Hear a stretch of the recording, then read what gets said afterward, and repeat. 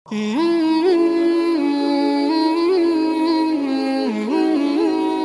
আলাইকুম, আমি মোহাম্মদ রুবেল ইসলাম রানা কুড়িগ্রাম ম্যাথ স্কুলের পক্ষ থেকে আপনাকে জানাচ্ছি আন্তরিক অভিনন্দন ও শুভেচ্ছা। আজকে আমরা 2023 সালের এসএসসি পরীক্ষায় বরিশাল বোর্ডে 3 নম্বরে যে সৃজনশীল প্রশ্ন আসছে তা সমাধান করব ইনশাল্লাহ। তো চলুন দেরি না করে শুরু করা যাক। আর আমাদের এই চ্যানেলটি এতটাও গুরুত্বপূর্ণ নয় যে আপনাকে সাবস্ক্রাইব, লাইক, কমেন্ট, শেয়ার এসব করতে হবে। শুধুমাত্র দেখতে থাকুন, দেখতে দেখতে ভালো লাগা ভালোবাসা হয়ে যাবে ইনশাল্লাহ। তো 3 নম্বর প্রশ্নে উদ্দীপকে দেওয়া ছিল 3 + 6 + 12 ধারাটির প্রথম টি সংখ্যক পদের সমষ্টি 1533 এবং একটি সমান্তর ধারার p-তম পদ q² এবং q-তম পদ p²। তো ক নম্বর প্রশ্নটি উদ্দীপকের সাথে সংশ্লিষ্ট নয়, তাহলে চলুন সমাধান করি। ক নম্বর প্রশ্নে দেওয়া আছে 7 + 10 + 13 + 16 + ধারাটির কোন পদ 160 তা নির্ণয় করো।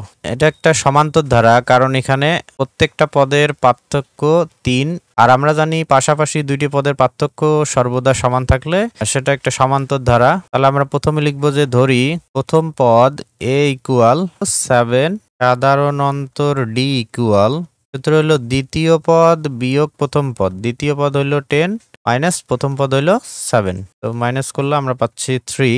এখন এখানে বলাইছে কোন পদ 160 হবে, তাহলে আমরা মনে করি যে n-তম পদ হবে 160। মনে করি n-তম পদ 160, আর আমরা জানি যে n-তম পদের সূত্র a + n-1 * d। তাহলে আমরা লিখতে পারি সুতরাং a + n-1 * d = 160। তাহলে এটাও n-তম পদ, আবার এটাও n-তম পদের সূত্র, তাহলে এই দুটো আমরা সমান লিখতে পারি। বা এর মান হলো 7 + n-1 * d এর মান হলো 3 = 160, বা 7 প্লাস এখানে 3 দ্বারা গুণ করে দিলে তাহলে n আর 3 গুণ করলে 3n মাইনাস 1 আর 3 গুণ করলে 3 = 160, বা 7 থেকে 3 মাইনাস করলে হবে 4 প্লাস 3n = 160, বা 3n তাহলে +4 ওই দিক গেলে হবে -4, 160 - 4, বা 3n তাহলে মাইনাস করলে আমরা পাবো 156। তাহলে সুতরাং n তাহলে এই 3টা এখানে গুণ আছে, ওই দিক যে ভাগ হবে 156 ভাগ হলো 3। তাহলে সুতরাং n 3 দ্বারা ভাগ করলে আমরা পাবো 52। তাহলে n এর মান হলো 52। তাহলে আমরা এখানে যেহেতু ধরে নিছি যে n-তম পদ হলো 160, তাহলে আমরা বলতে পারি যে সুতরাং 52তম পদ 160। তো অ্যান্সার হলো 52। তো আশা করি বুঝতে পারছেন। পরবর্তী প্রশ্নে যাই। খ নম্বর এখানে বলা ছিল যে টি এর মান নির্ণয় করো, আর উদ্দীপকে একটা ধারা দেওয়া ছিল এবং সেটার প্রথম টি সংখ্যক পদের সমষ্টি দেওয়া ছিল 1533। এটা গুণোত্তর ধারা, কারণ এটার পাশাপাশি দুইটি পদের অনুপাত সর্বদা সমান। এখানে দ্বিতীয় পদ ভাগ প্রথম পদ 6/3 2 হয়, আবার 12/6 = 2 হয়। তাহলে যে সবসময় ভাগফল বা অনুপাত সমান আসতেছে, তাহলে এটা একটা গুণোত্তর ধারা। তাহলে আমরা এখন সমাধান করি। প্রথমে আমরা লিখবো যে ধরি তাহলে গুণোত্তর ধারার প্রথম পদ a = 3, সাধারণ অনুপাত r তাহলে সূত্র হলো দ্বিতীয় পদ ভাগ প্রথম পদ। দ্বিতীয় পদ হলো 6 আর প্রথম পদ হলো 3, তো ভাগ করলে আমরা পাচ্ছি 2। এটা হলো > 1।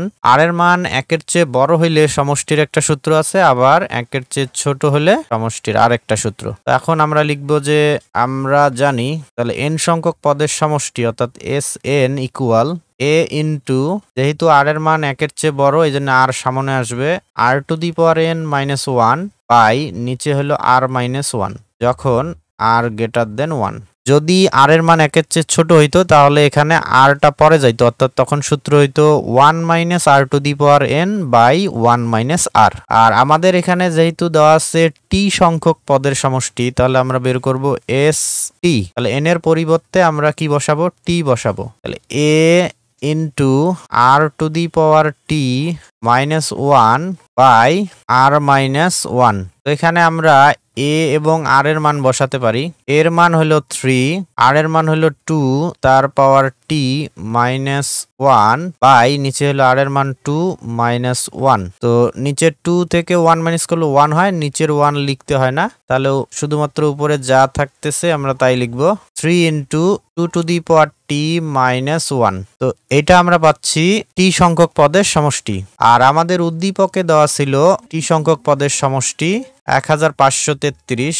তাহলে আমরা লিখতে পারি প্রশ্ন মতে 3 into 2 to the power t -1 equal 1533। তো এটাও টি সংখ্যক পদের সমষ্টি, এটাও টি সংখ্যক পদের সমষ্টি, এই জন্য আমরা এই দুটা সমান লিখলাম। বা এই 3টা এখানে গুণ অবস্থায় আছে, ওই দিক গেলে কি হবে, ভাগ হবে। তাহলে 2 to the power t -1 equal 1533 by 3 বা 2 to the power t -1 equal, তাহলে 3 দ্বারা এটাকে ভাগ করলে, আমরা ক্যালকুলেটরের সাহায্যে ভাগ করব, তো এটা ভাগ করলে আমরা পাবো 511 বা 2 to the power t equal -1 ওই দিক গেলে +1 হবে, তাহলে এখানে আমরা পাবো 512 বা এখানে যেহেতু 2 পাওয়ার t, তাহলে এখানে 2 পাওয়ার কত দিলে 512 হবে সেটা আমরা ক্যালকুলেটরের হেল্প নিব। তো 2 পাওয়ার 9 দিলে হয় 512। তো দুই দিক থেকে বেজ মিলল, তাহলে বেজ বাদ, তাহলে পাওয়ার সমান পাওয়ার, অর্থাৎ t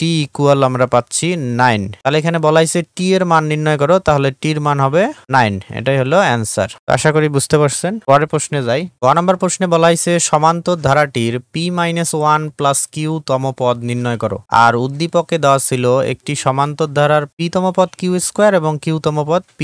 আমরা প্রথমে লিখবো যে ধরি প্রথম পদ ইকুয়াল a, সাধারণ অন্তর ইকুয়াল d, সুতরাং n তম পদ, সমান্তর ধারার n তম পদের সূত্র আমরা জানি a plus n-1 into d।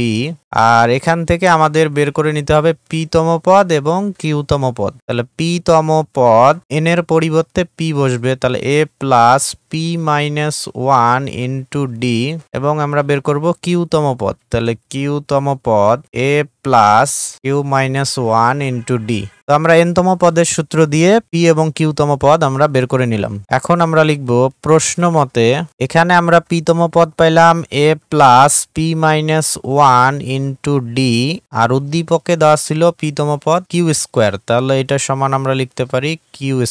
এটা একটা আমরা সমীকরণ 1 দিব, এবং q তম পদ এখানে আমরা পাইলাম a plus q-1 into d equal, আর উদ্দীপকে দেওয়া ছিল q তম পদ হইলো p² ইকুয়াল আমরা লিখতে পারি p²। এটা হলো সমীকরণ 2। এখন আমরা সমীকরণ 1 আর 2 বিয়োগ করব। তো বিয়োগ করলে আমাদের কি করতে হবে, নিচের রাশির চিহ্ন পরিবর্তন করতে হবে। প্লাস a আছে, এটা হবে মাইনাস, এখানে প্লাস আছে, এটা হবে মাইনাস, আর এখানে প্লাস আছে, এটা হবে মাইনাস। তো তখন plus a R minus a কাটা যাবে, আর এখানে বিয়োগ করলে আমরা পাবো p-1 ইন্টু d, সেটার সাথে বিয়োগ হবে নিচেরটা, অর্থাৎ q-1 ইন্টু d ইকুয়াল, এখানে উপরে থাকতেছে q², নিচে হলো মাইনাস p²।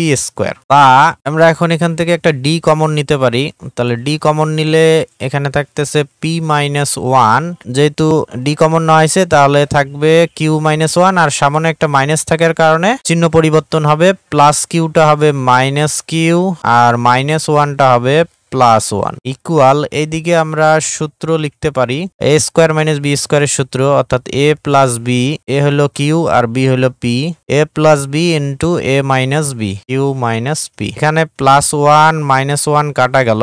আচ্ছা, সর্বশেষ থাকতেছে p into p minus q equal, এদিকে আছে q প্লাস p আর p প্লাস q একই জিনিস, তাহলে এটাকে আমরা লিখতে পারি p প্লাস q। এখানে আছে q মাইনাস p, আর আমাদের বাম দিকে আছে এখানে p minus q। q minus p কে আমরা p মাইনাস q করে নিতে পারবো, তবে একটা মাইনাস সাইন কমন নিতে হবে। তাহলে একটা মাইনাস সাইন যদি কমন নেই, তাহলে এটার কি হবে, চিহ্ন পরিবর্তন হবে, তাহলে মাইনাস pটা প্লাস হবে আর প্লাস কিউটা মাইনাস হবে। তো আমরা একবার একটা মাইনাস সাইন কমন নিয়ে এটা সামনে পাঠায় দিলাম। তো এটা চিহ্ন পরিবর্তন হয়ে কিউ মাইনাস পিটা পি মাইনাস কিউ হয়ে গেল। এখন উভয় পক্ষ থেকে যদি আমরা পি মাইনাস কিউ বাদ দেই তাহলে ডির মান এখানে আমরা পাচ্ছি ডি ইকুয়াল মাইনাস থাকতেছে আর পি প্লাস কিউ থাকতেছে, তাহলে মাইনাস পি প্লাস কিউ এটা হলো ডির মান। তাহলে সুতরাং পি মাইনাস 1 প্লাস কিউ তম পদ ইকুয়াল, তাহলে এ প্লাস এন এর পরিবর্তে বসবে পি মাইনাস 1 প্লাস কিউ, তারপরে মাইনাস 1 হলো সূত্রের, তাহলে এখানে এন এর পরিবর্তে আমরা এইটুকু বসাইলাম পি মাইনাস 1 প্লাস কিউ, তারপরে সূত্রের হলো মাইনাস 1 ইন্টু ডি। তাহলে যততম পদ বলবে এন এর পরিবর্তে তত বসবে। এখন আমরা লিখবো এ প্লাস ডি দ্বারা আমরা এটাকে গুণ করে দিব। তো ডি দ্বারা গুণ করলে এখানে আমরা পাবো পি ডি মাইনাস ডি আর 1 গুণ করলে D plus Q R D গুণ করলে আমরা পাবো কিউ ডি মাইনাস 1 আর ডি গুণ করলে আমরা পাবো ডি। তো এখন যদি আমরা একটু খেয়াল করি যে এই অংশটুকু আর এখানে যে আমাদের 1 নং সমীকরণ আছে এই যে এ plus P minus 1 into D, এই ডিটা যদি আমরা গুণ করি দেই তাহলে এই যে পি ডি মাইনাস ডি, অর্থাৎ 1 নং সমীকরণের সাথে আমাদের এই অংশটুকু মিলে যাচ্ছে। তাহলে এই অংশটুকু যেহেতু 1 নং এর সাথে মিলে যায় তাহলে আমরা 1 নং হতে মান বসাইতে পারি এই অংশটুকুর পরিবর্তে কিউ স্কোয়ার প্লাস, আর এখানে আমাদের এখন ডির মান বসাই দিতে পারি। তাহলে কিউ ইন্টু ডির মান হলো মাইনাস ব্র্যাকেটে হলো পি প্লাস কিউ, তারপর মাইনাস আবার ডির মান বসাই দিতে পারি মাইনাস পি প্লাস কিউ। তাহলে ক্যালকুলেশন করলে আমরা অ্যান্সার পেয়ে যাব কিউ স্কোয়ার, আর এইটা এখানে চিহ্ন মাইনাস আছে তাহলে মাইনাস আর প্লাস গুণ করলে প্লাসে মাইনাসে মাইনাস, কিউ আর পি গুণ করলে হবে পি কিউ, আবার প্লাসে মাইনাসে মাইনাস, কিউ আর কিউ গুণ করলে হবে কিউ স্কোয়ার, আর এখানে মাইনাসে মাইনাসে প্লাস, আর এখানে থাকতেছে পি প্লাস কিউ। তাহলে মাইনাস কিউ স্কোয়ার আর প্লাস কিউ স্কোয়ার কাটা যায়, তাহলে সর্বশেষ আমরা পাচ্ছি P minus P Q R plus Q. তো এটাই হলো আমাদের অ্যান্সার। আশা করি সবাই বুঝতে পারছেন। আজকের ভিডিও এই পর্যন্ত, দেখা হবে অন্য কোনো ভিডিওতে ইনশাল্লাহ। আল্লাহ হাফেজ।